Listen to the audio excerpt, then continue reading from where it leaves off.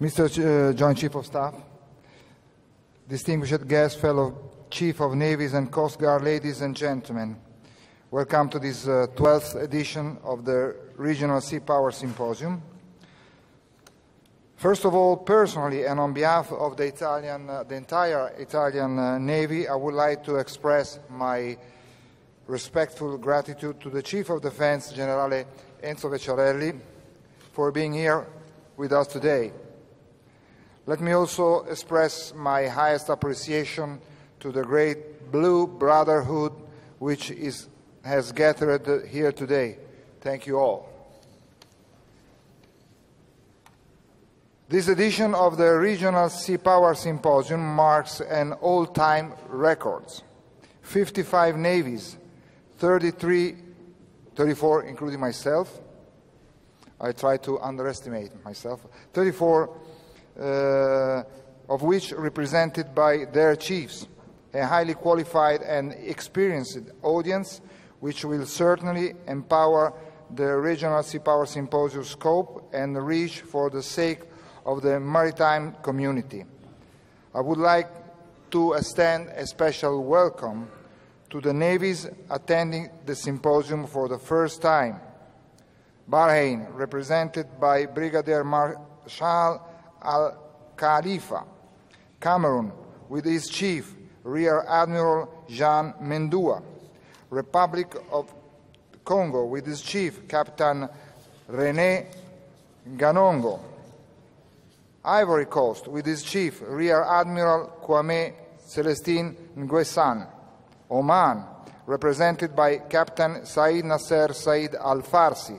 And Thailand, represented by Commander Kitty Mpadke. Thank you for being here today. I'm looking forward to hearing your thoughts.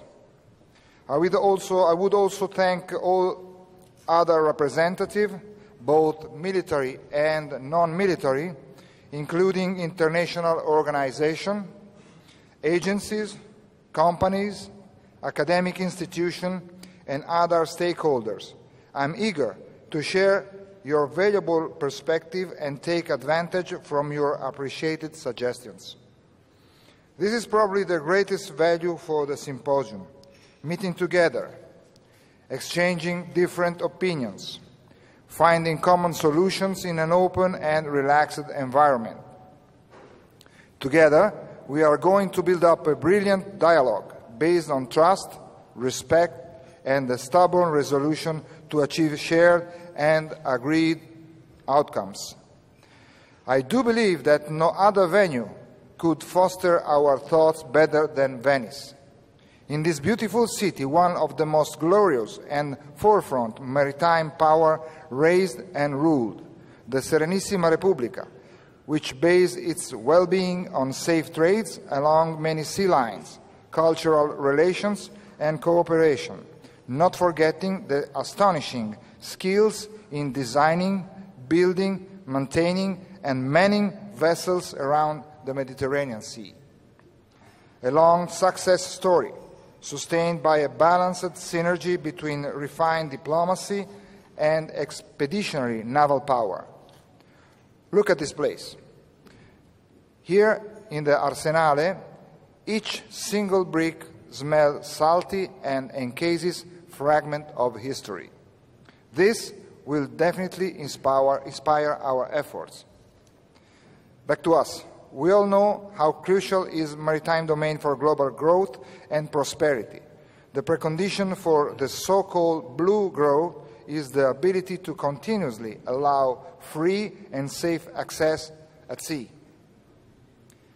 Nowadays, the sustainable development and the inclusive progress of our countries heavily relies on safe and secure oceans.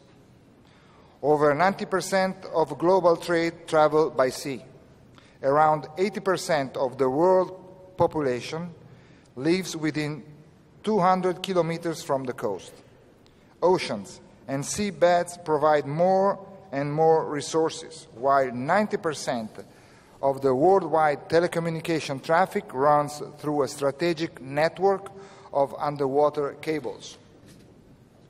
Indeed, the maritime domain has become more connected, providing significant opportunities for growth and prosperity, but also more contested, where recent trends such as resources competition, population growth, and climate change are posing new challenges, and governmental and non-governmental actors pressingly claim growing rights on the sea.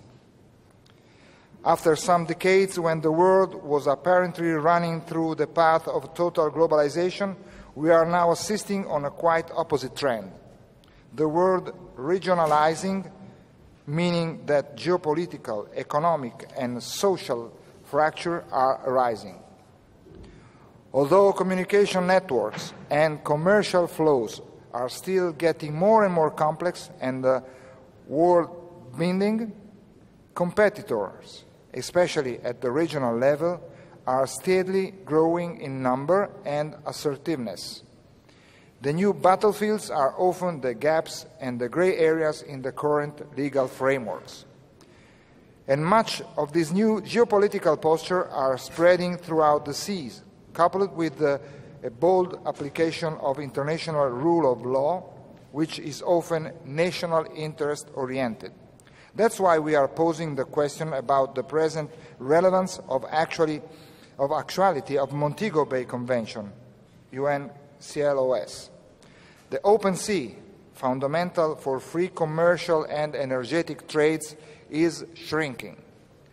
Disputes for maritime boundaries are arising in many regional areas, as possibly the outcome of regional powers strategies.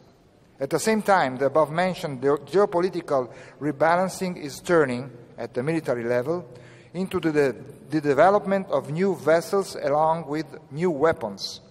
This is especially true in the anti-access and area denial, the well-known A2AD, denial field, resulting in a challenge for the free and peaceful employment of the open sea. Out of this, the question arises: how to develop new navies' capabilities to balance low and high-end roles? New navies' roles that need to fit modern world strength, where regional friction and more taking the scene. So, do we need to redefine the concept of maritime power in light of new emerging trends? I consider extremely important to go deeper in this inquiry, because it contributes to shape our roles and tasks within the broader maritime scenario.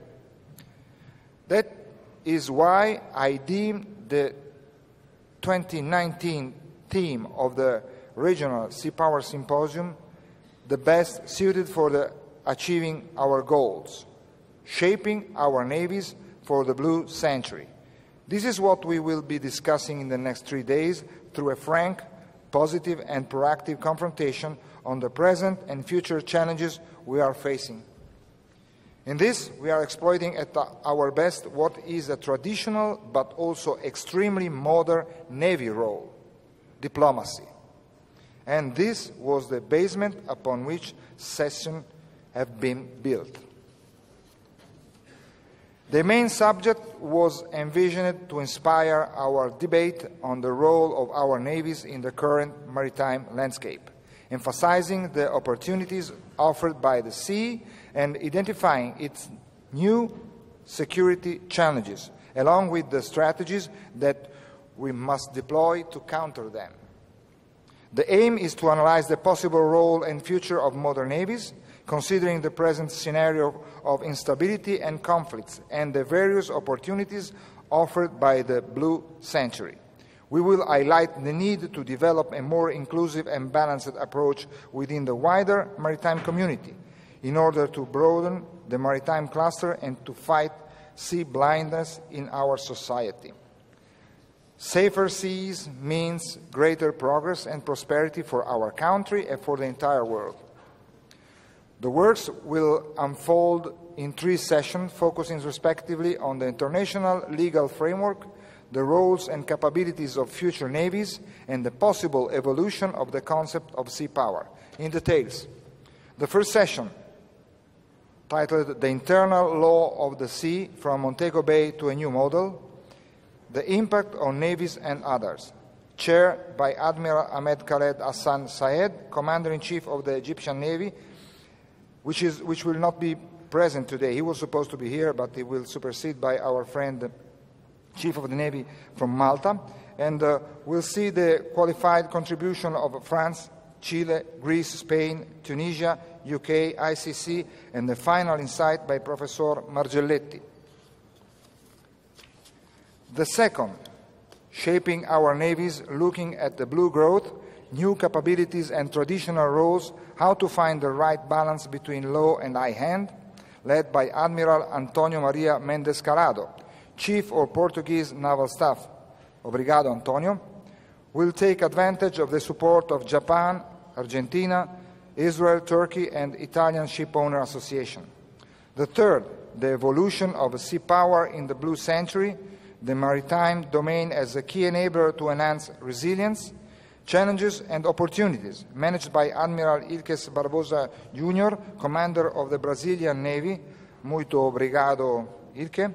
With the USA, China, Qatar, Russian Federation, and the closing remarks provided by Professor Edward Lutwak.